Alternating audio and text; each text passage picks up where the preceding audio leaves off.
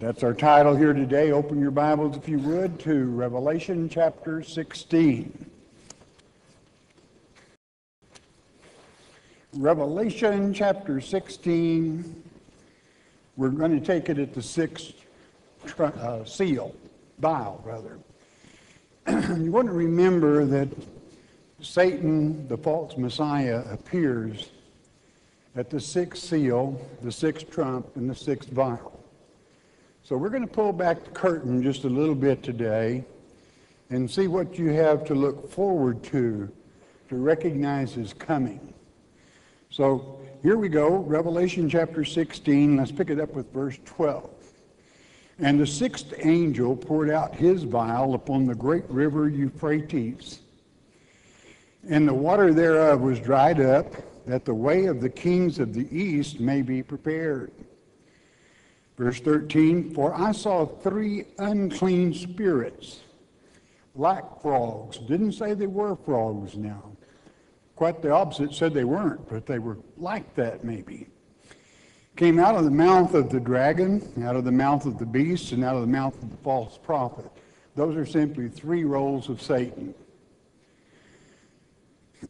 14, for they are the spirits of devils, working miracles which go forth into the kings of the earth, not the kings of the east, but the kings of the earth, and of the whole world, to gather them to battle of that great day of Armageddon. Now, you see, that wouldn't mean so much unless you really understood what the word east means here. And I'm going to take it to you in the Hebrew because we're going to end up there. And I'm doing it because it makes it easier for you to check out of what I'm about to share with you, because all you have to do is open your Smith's Bible Dictionary under the word east, and you'll find out that there are two words, Kedem and Mizrach. Kedem is K-E-D-E-M, and Mizrach is M-I-Z-R-A-C-K. Mizrach means the Far East. It means China. It means the Orient. But what's important that you know what Kedem means. It only gives you a spot geographically to go to, and then you go to that spot, and it's what is in front of you when you face east. So what is this kings of east we're talking about here then? Well, where did he tell us to go? He said, go to the great abounding river, Euphrates. Euphrates is a river that is 1,780 miles long. So it covers a great deal of ground. And you have to look at everything east of there. Well, what does that consist of? Well, let's start with Turkey, parts of Turkey. Parts of Syria, parts of Iraq, all of Iran, Afghanistan, and Pakistan. These are the kings of the East. And as you learned this spring, they're already swarming. So the way for those kings is being prepared, which is doing nothing but preparing the way for the false one. Well, you don't understand, brother. They're democracies. Oh, they're democracies? Well, I've got a bridge over in Brooklyn. But it's really a very simple thing. And I said, I'm using this because it's real easy for you to check me out if you own a Smith's Bible Dictionary. And all you have to do is look up the word east. And it doesn't mean China. It means the Arab nations that join the east side of the Euphrates River. Naturally, they are about 99% Muslim. Now, is that coming down on the Muslim people? No, I'm quoting Scripture. Anytime you go take man's word, well, it may not be politically correct. I don't give two hoots whether it's politically correct or not. That's what it says. That's what it means, and that's exactly where you had better be watching. What vial did I say we just poured out? The sixth. Well, who comes in the sixth? Well, as you know, in the 9th chapter, in the 5th trump, we found out all these people come wearing like it were crowns, only they're turbans. So pretty soon God gets our attention, and you begin to wake up and realize, hey, it's happening. We have to observe. We have to understand. Verse 14, for they are the spirits of devils working miracles which go forth to the kings of the earth. We got 15. Behold, I come as a thief. Blessed is he that watcheth and keepeth his garments, lest he walk naked and they see his shame. Now, I want you to remember one thing about this verse, that I saw 3 unclean spirits. It's important you hang on to those 3 for a moment, okay, in your mind. Now, go with me, if you would, to Revelation chapter 9. This is where we read the 5th seal, and we're going to pick up the 6th trump, rather. Let's see what it says about this 6th trump. This would be the appearance of a Babylon. That's the destroyer. He's coming, dear friends. You've been in preparation for it for a long time. Verse 13 of Revelation chapter 9, and the 6th angel sounded, and I heard a voice from the 4 horns of the golden altar, which is before God. Now this is from God, so you can count on it. Saying to the 6th angel, which had the trumpet, loose the 4 angels which are bound in the great river Euphrates. Here we have that river Euphrates again. Now, let me ask you a question. You want to always analyze. What angels do you know of that are bound? I mean, in chains. Well, let me think. The good angels aren't bound in chains. Of course not. But the fallen angels are bound in chains for destruction, as the great book of Jude declares. So we know where those 4 are from. 4 is the number of earth as well. But here God begins to loosen and to use the very part of those fallen angels, which, do you know who they come with? You know, we could read the 12th chapter where we know that Satan and his angels are cast out at the same time. If 4 of them are loosed, we're getting close. That's all my point, okay? And I'm going to drop it there. But I want you again to note Euphrates. It's important. And the 4 angels were loosed, which were prepared for an hour and a day and a month and a year to slay the 3rd part of men. What? To lie to them. Cause them to be spiritually deader than a hammer. Probably a little message like, oh, gee whiz, we've come to fly you away. You know, we're just little angels. And you know how you could trust angels. Just be good and get in our wagon and let's go. So you see, we're about to come up against some things that you could be played the fool real easily. But you're not, and you're not going to, because God has forewarned you. These are not good angels. They are part of those that are held for destruction. It makes it very clear. And they are going to have power to spiritually cause 1/3 of the people to die. Not a physical death, a spiritual death. The number of the army of horsemen was 200,000, and I heard the number of them. That's a swarm. I mean, a really swarm coming across that Euphrates that is on the other side of that Euphrates. I don't know, maybe some of you have been watching television lately. It swarms across the Euphrates. Maybe you've been paying attention.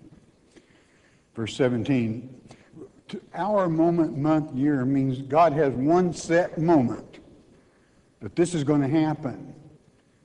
You do not want to be caught asleep. Okay. And thus I saw the horses in the vision, and them that sat on them, having breastplates of fire, 1, jacinth 2, brimstone 3, and the heads of the horses were as the heads of lions, and out of their mouth issued fire, 1, smoke 2, brimstone 3. You say always pick up a set of 3 in this. 3 evil spirits. Verse 18, by these 3 was a third part of men killed by the fire, by the smoke, and by the brimstone, which issued out of their mouths. Well, what came out of their mouth? I'll give you one guess. Lies, false teaching, misleading people, and how they love to hear it. They swallow it hook, line, and sinker. If anything, say, give us more. They love the supernatural. They're going to get it. Unfortunately, it's the negative. For their power is in their mouth and in their tails, for their tails were like unto serpents, one of Satan's names, and had heads, and with them they do hurt.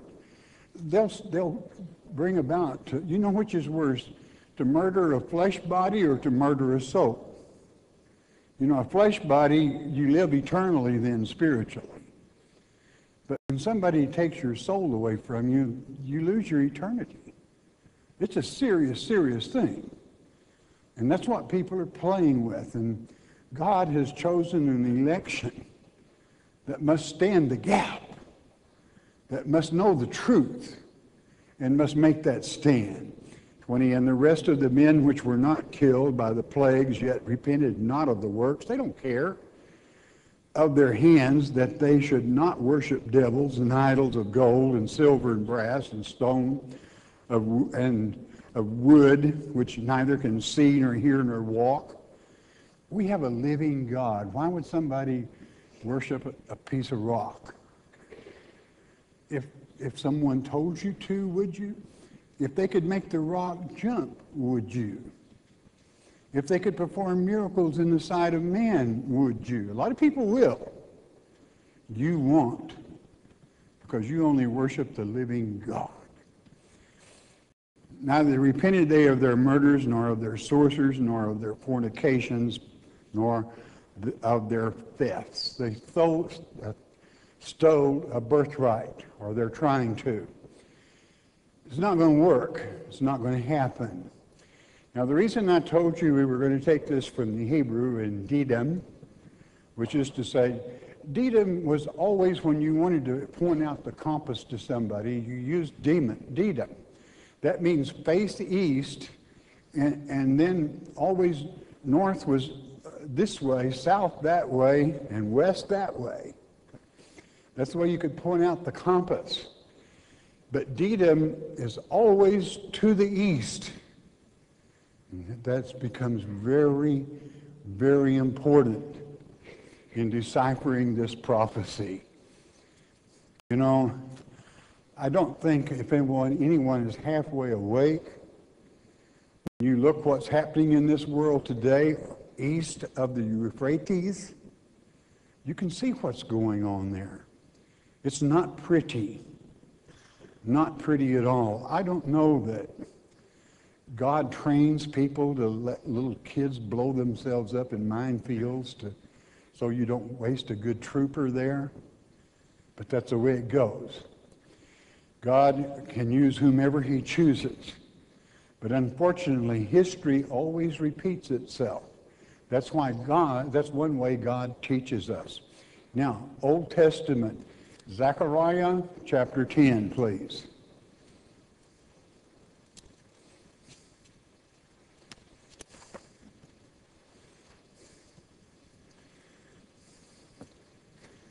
Zechariah chapter 10.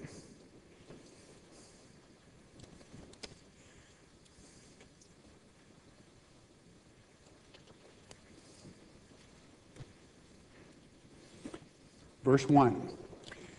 Ask ye of the Lord rain in the time of the latter rain. So the Lord shall make bright clouds and give them showers of rain to every one grass in the field. What was the condition there? You have to ask. For the idols have spoken vanity, and diviners have seen a lie and have told false dreams. They confront and they comfort in vain. It's a false comfort. Therefore they went their way as a flock. They were troubled because there was no shepherd. That would teach truth. There just wasn't. Mine anger was kindled against the shepherds, and I was punished, and I punished the goats, for the Lord of hosts hath visited his flock, the house of Judah, and hath made them as his goodly horse in battle. Out of him came forth the corner, out of him the nail, out of him the battle bow, out of him every opposer together. It's all in Christ.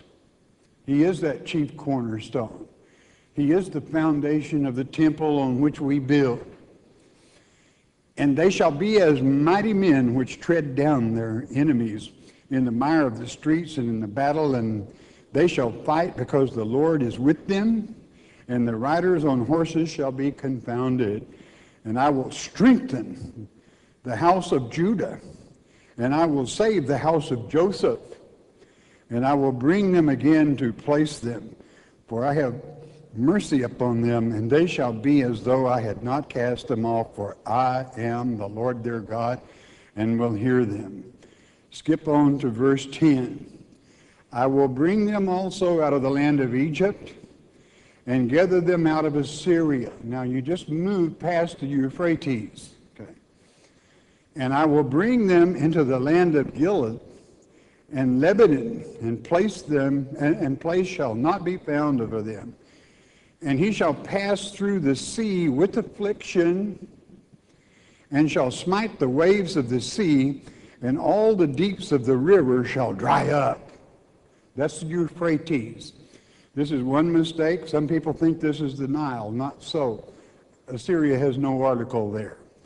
And the pride of Assyria shall be brought down, and the scepter of Egypt shall depart away. Isaiah chapter 11, verse 15 makes this just as clear, or a lot clearer. It is, I will strengthen them in the Lord, and they shall walk up and down in his name, saith the Lord. With him, you're not going to lose. With him, you have the victory. And so it is. Continuing on in chapter 11. Open thy doors, O Lebanon, that the fire may devour thy cedars. Howl, fir tree, for the cedar is fallen, because the mighty are spoiled. Howl, O ye oaks of Bashan, for the forest of the vintage is come down. Cedars of Lebanon have always been stood for our people. And he said, they're coming down. If you're not in God's house, you're in a heap of trouble, my friend. That's what this chapter is about. Is you're going to be on your own if you pull away from God. Not a good place to be. A voice of the howling of the shepherds, for their glory is spoiled. A voice of the roaring of young lions, for the pride of Jordan is spoiled. Thus saith the Lord my God, feed the flock of the slaughter. In other words, feed my children that are locked up and people are trying to sell them and take advantage of them. They do that all the time. And taxation, particular orders that are given to small businesses and other things, they're controlled. Got them right locked up there and they're selling them. You're going to find out what he's saying here is it's not a new thing. They sold him too. Verse 5, whose possessors slay them and hold themselves not guilty. And they that sell them say, blessed are the Lord, blessed be the Lord, for I am rich. And their own shepherds pity them not. they're so dumb they don't know what's happening, their own shepherds. We can use them however we want to. Unfortunately, that's true. For I will no more pity the inhabitants of the land. If you're so stupid you'll let that happen to you without turning to me, so be it. So you see, that's when there comes a time our Father gets fed up.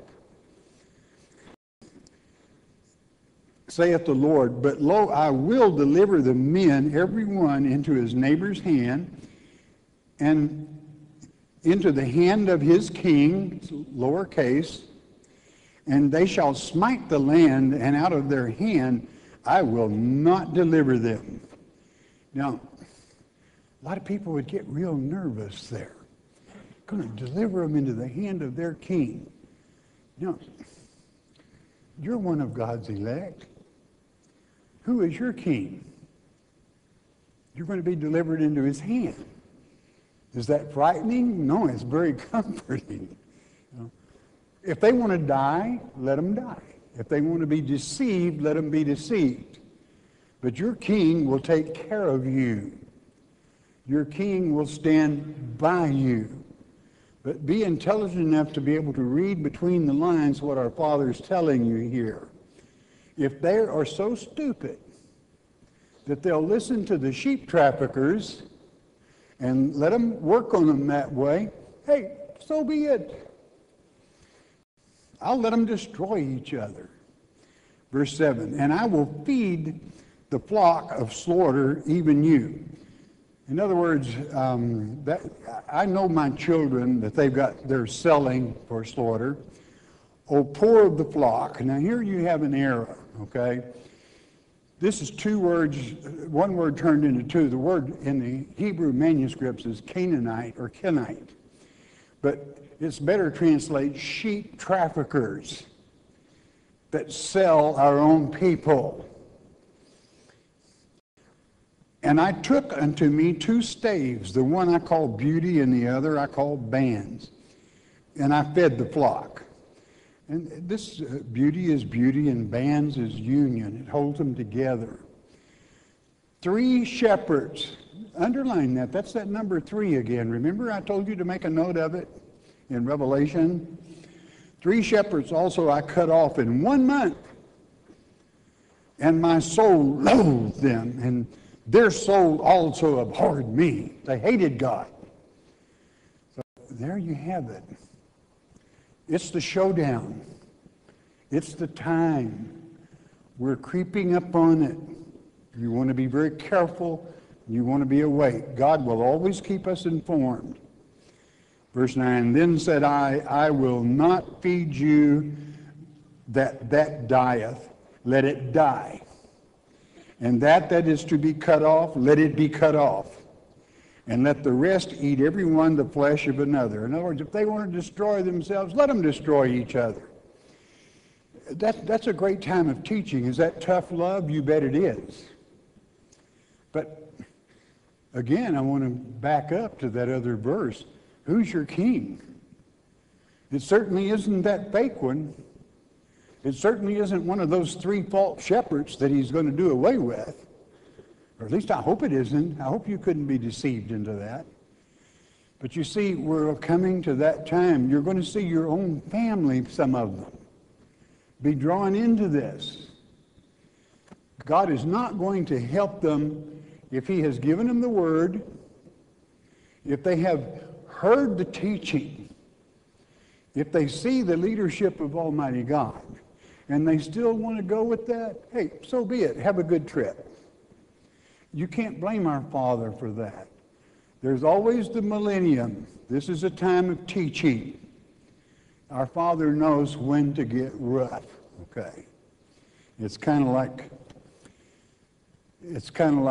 Chesty and Patton would always say, you know, son, don't ever volunteer to fight for your nation, to give your life to your country. You destroy that other, I forget what he called them. It wasn't nice, though. You kill them. Well, this comes down to this point. You stay with our King, and you're in good hands. But you start playing around in the world, we're coming into some very, very dangerous times. If they want to blow each other up, hey, let them blow. It's going to happen. Well, are you being a little rough right now? No, I'm preparing. It's going to happen. It is written. So, am I saying that's going to happen to you? Not at all. For your king will take care of you. You don't have to worry about it. Verse 10, and I took my staff, even beauty, and cut it asunder, that I might break my covenant which I had made with all the people. I wanted to let them get a little rough stuff.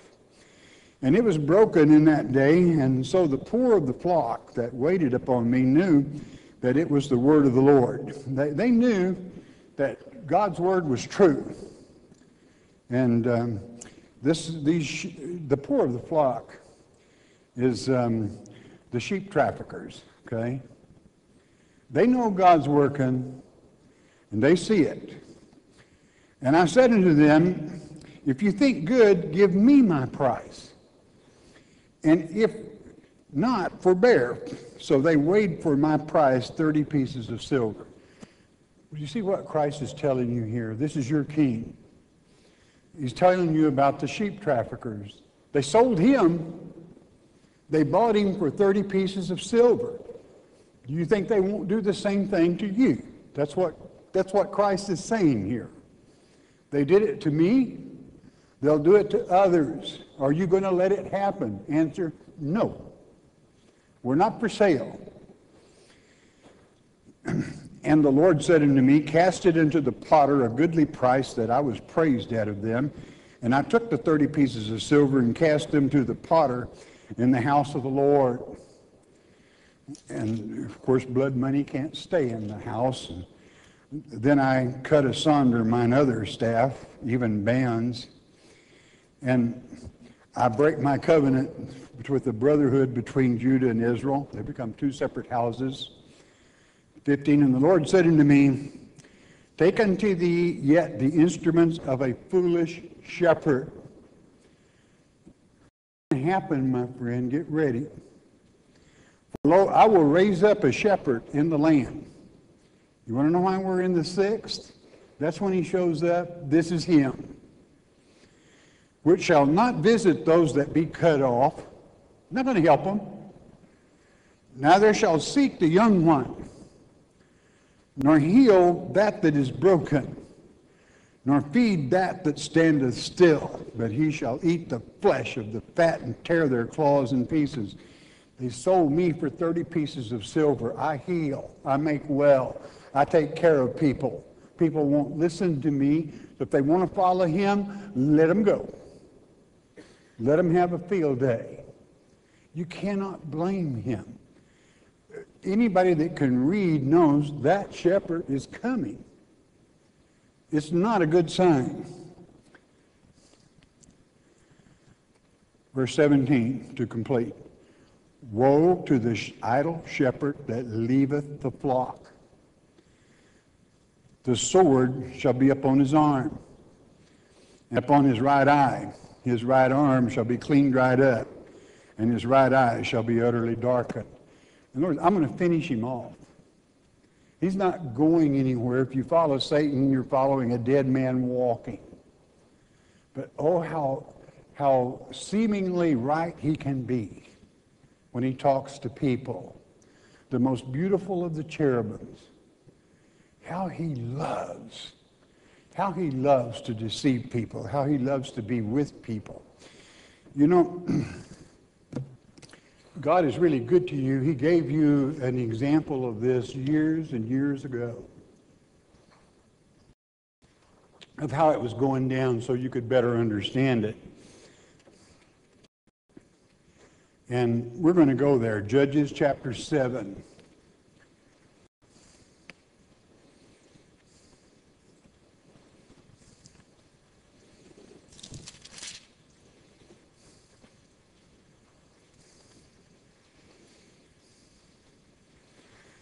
Verse 12, let's pick it up there. Let me first bring you into focus here. The Midianites had just really overrun Israel big time. But they had somebody helping that's almost obscure in the background that a lot of people are not familiar with. That's what you need to pay attention to. And that's what Gideon had to contend with. 12 of chapter 7. Therefore the children of Israel could not stand before their enemies, but turned their backs before their enemies, because they were accursed. Neither will I be with you anymore, except you destroy the accursed from among you. And so it was. I'm sorry, I'm in Joshua and I need Judges. That won't get it.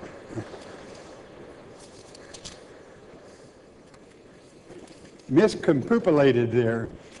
You want to be real careful who you follow. You can be misled. Be real careful.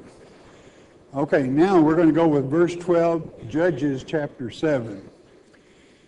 And the Midianites and the Amalekites and all the children of the east, you underline that.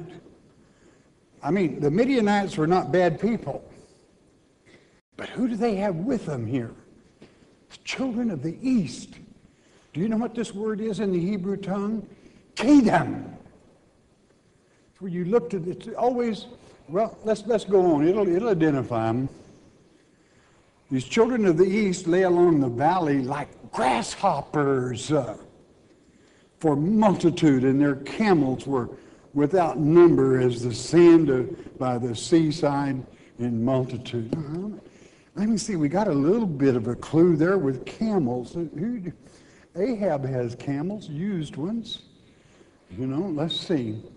But then here's the word grasshoppers. What is this? What is this word grasshoppers? It's locust. It's the locust army. It is arba in the Hebrew tongue. Do you know what the word Arabian is in the Hebrew tongue? Arba.